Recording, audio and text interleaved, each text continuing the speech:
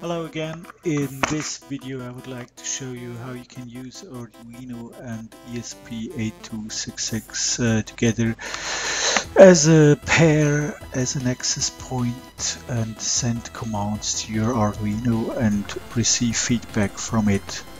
As you can see, Access Point is acting as a small web server, and you can send any kind of URL to it, so it will interpret it either way or not.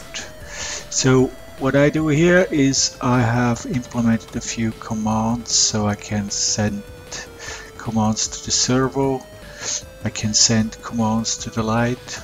For example, in this example, in here you can see that we can send like RGB values, and you can find all the code in my GitHub repository.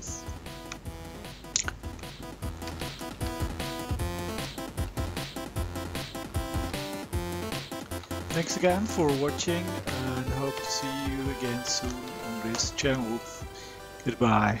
The next song is called Ha Ta Ki La To. Let's